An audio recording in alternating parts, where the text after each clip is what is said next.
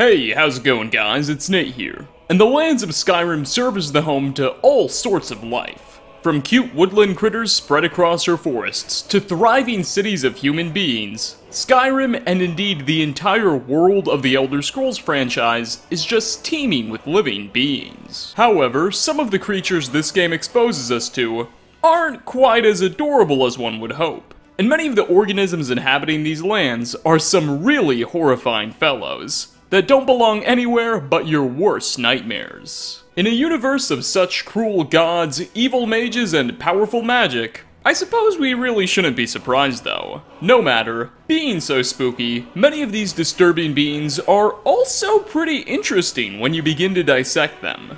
Figuratively speaking, of course. So, that's our objective for today. Sit back and relax as we take a look at 5 of the most terrifying creatures in the Elder Scrolls V Skyrim. Starting off, we have the Feral Falmer. So, normal Falmer by themselves are some pretty repulsive fellows.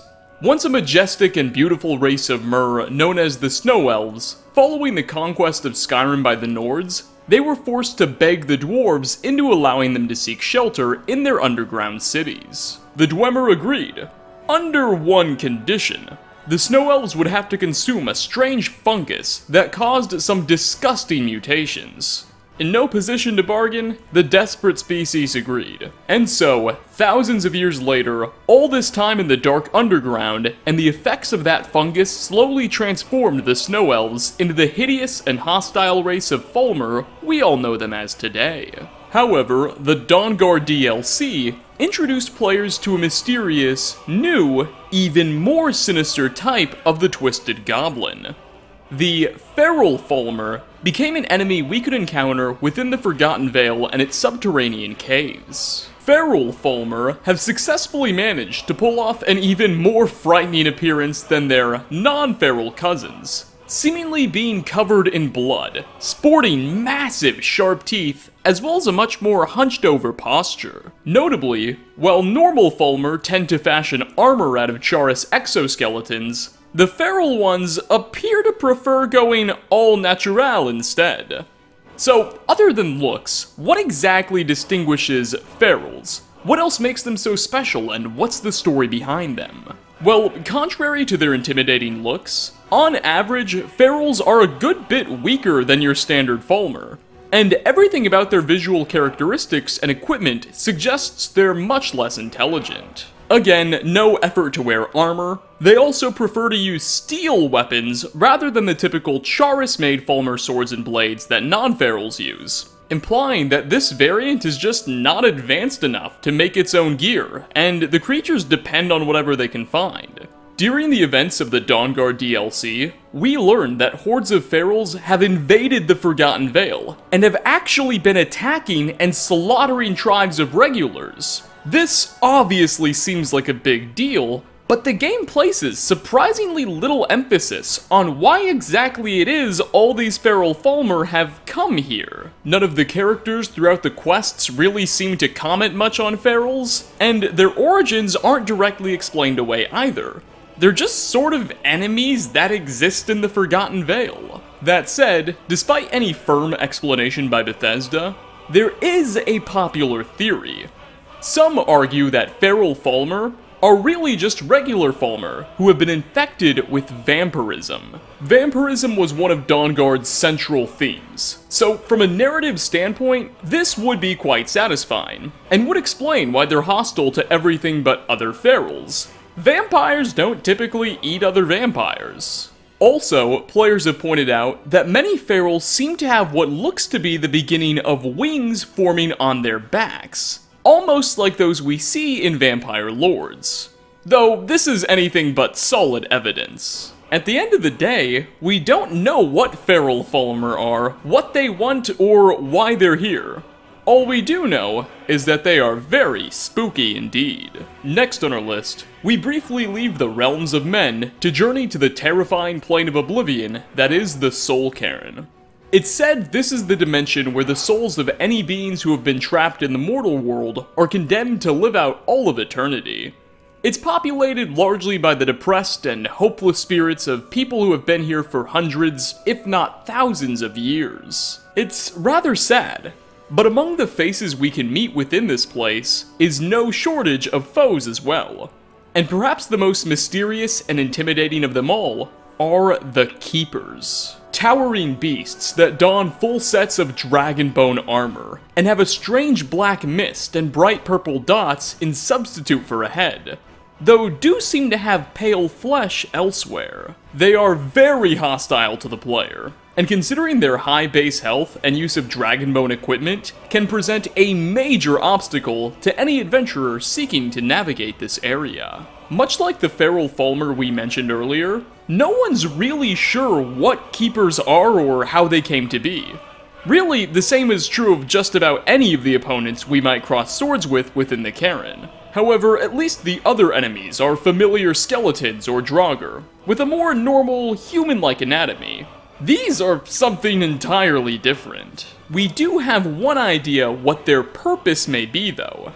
During the quest, Beyond Death, wherein we attempt to rescue a vampire by the name of Valerica, who's been stuck here for the past few thousand years, and bring her back to Tamriel. When we first approach her, she'll be trapped in a castle, bound by a force field, and the only way we can remove said force field will be by slaying 3 Keepers. Perhaps this quest casts light on their names. Their existence seems crucial to trapping, or keeping, Valerica trapped.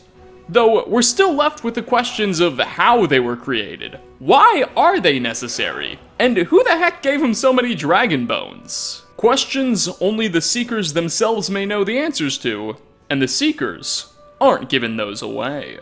Coming at number 3, we shift our sights to a much more common type of villain, the Slaughterfish. Thankfully, a lot more is understood about these twisted sea creatures than anything else we've covered so far, and we've had quite the long amount of time to get to know them, with the fish having a deep background in the Elder Scrolls franchise. But more on their meta history later. Slaughterfish are an aquatic foe we can encounter throughout Skyrim's various rivers, lakes, and their coastline. Easily identifiable by their long, alligator gar-like snout and body, they're really the only type of aggressive animal you should look out for when swimming in the world's waterways. Their eggs, often found on the side of riverbeds, are a key alchemical ingredient in fortify stamina and damage health potions. But what I find the most interesting about these carnivores, besides those blood-curdling chompers, is that they've appeared in a lot of Elder Scrolls games, and evolved a good bit throughout the series. First being introduced in the Elder Scrolls II Daggerfall, they sported a much more eel-like, yet still not any less intimidating aesthetic, and were likewise a common villain in ponds and rivers, then reprising their roles in Morrowind with much bulkier bodies, and especially heads.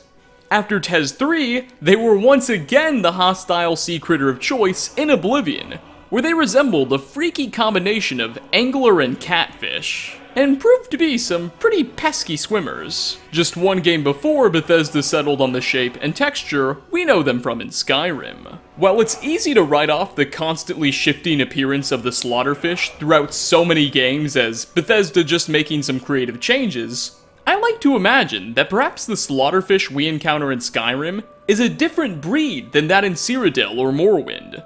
Or that maybe Slaughterfish is just a general term, used to describe a whole number of carnivorous aquatic species. Or maybe Bethesda just can't make up their minds. You be the judge. For our 4th spot, let's shift our focus away from the seas and back to the more magical and mysterious land.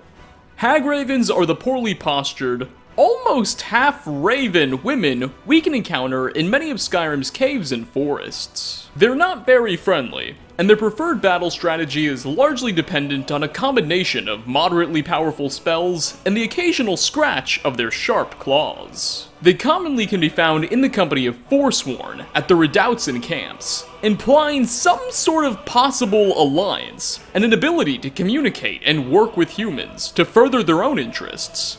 Yet, at the same time as mentioned, many Hagravens prefer to live alone or with other members of their species. While it hasn't been explicitly 100% verified, There is a lot of evidence in Skyrim that hints that hagravens were actually born as normal women, who later in life underwent some form of ritual or process to transform into the freaks of nature we know them as. Moira, the hagraven we meet during the quest A Night to Remember, and may or may not have gotten engaged to, but that's another story, believe it or not, is cited as the sister to Anise, an elderly Nord witch, who is very much human in one of Anise's unsent letters to a friend we can find in her den.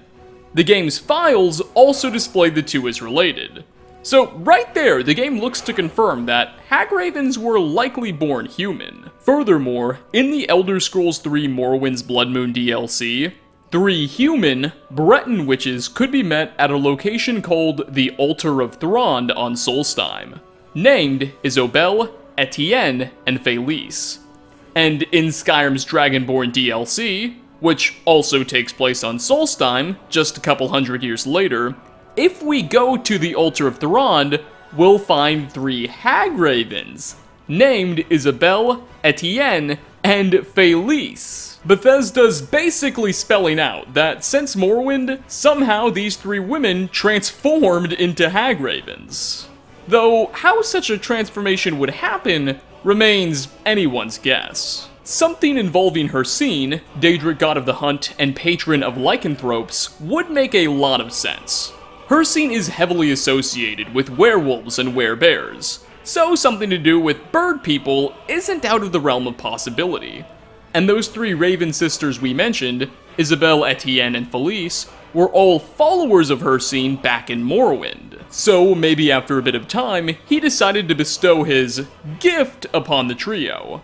For whatever reason though, I'm unsure. Something I've always considered is maybe becoming a hagraven is a form of punishment Hircine bestows upon followers that betray him. It would explain why they're so angry all the time. Though again, it's all uncertain. Fingers crossed we learn more in the Elder Scrolls 6.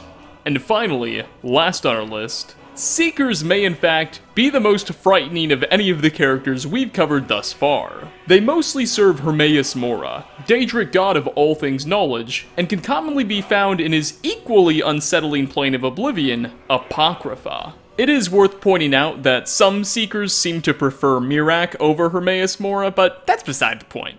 If hagravens are a combination of birds and people, these Seekers seem to be a combo of octopuses and wizards, because my gosh, are they not uncomfortable to look at. When we encounter them in Mora's dimension, they'll typically bombard us with an assortment of advanced spells, and can even turn themselves invisible, implying these are some advanced fellows. But I feel now's an appropriate time to ask, where do they come from? Well, lesser Daedra, i.e. every type of Daedra that's not a god, so Seekers included, are all usually born from their patron god. So in this instance, that would suggest Hermaeus Mora created the Seekers, which makes sense. Why he went for such an appearance would be beyond me, but here's the thing. There seems to be more to the Seekers' story than Hermaeus Mora just snapping his fingers together and manifesting them. You see, in the Elder Scrolls Online, we interact with Hermaeus Mora a little bit, and we also meet some of his human followers.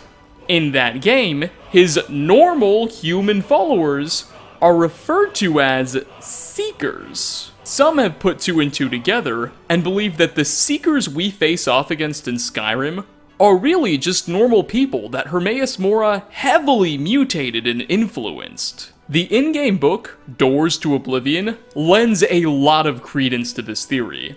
That book details the tale of a man by the name of Morian Zenas, written by the perspective of one of his students. Apparently, Morian had aspired to visit Apocrypha all his life. After years and years of research, he was finally able to. When he arrived in Apocrypha, he was able to communicate with that student, thanks to some complex spells. The author notes, though, that slowly his communications with Morian became less and less coherent. It was as if Morian was losing part of himself. Before long, the kid attests that Morian went completely mad and just halted all communication, never to be heard from again. It's possible that his time in Apocrypha was slowly corrupting and transforming Morian into a seeker. It's really disturbing to imagine that all of these seemingly nameless magical entities were once people at a time. Admittedly, it's still just a theory. Though, regardless of whether it's accurate or not, I think we can all agree these creatures are still pretty petrifying. And with those final words of terror, we are going to wrap up my top 5 horrifying creatures in the Elder Scrolls V Skyrim. Thanks for stopping by, everybody. Which of the beans we covered today gives you the most heebie-jeebies? And what creatures do you think I missed that deserve a mention in a part 2 if we get around to it? Leave a comment down below. As always, like ratings are very much appreciated. Again, thanks for watching, and I hope to catch you all in my next video. Peace out, everyone.